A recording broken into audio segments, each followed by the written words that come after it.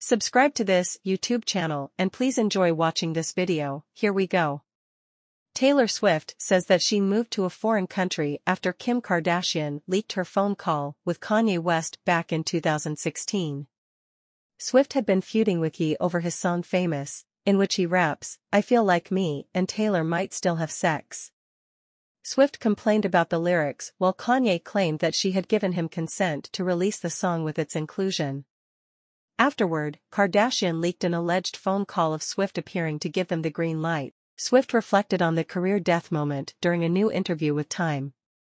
"You have a fully manufactured frame job, in an illegally recorded phone call, which Kim Kardashian edited and then put out to say to everyone that I was a liar," Swift said. "That took me down psychologically to a place I've never been before. I moved to a foreign country. I didn't leave a rental house for a year. I was afraid to get on phone calls. I pushed away most people in my life because I didn't trust anyone anymore. I went down really, really hard." Elsewhere in her interview with Time, Swift discussed her highly publicized relationship with Travis Kelce. She explained that the two were dating long before her first public appearance at a Chiefs game earlier this year.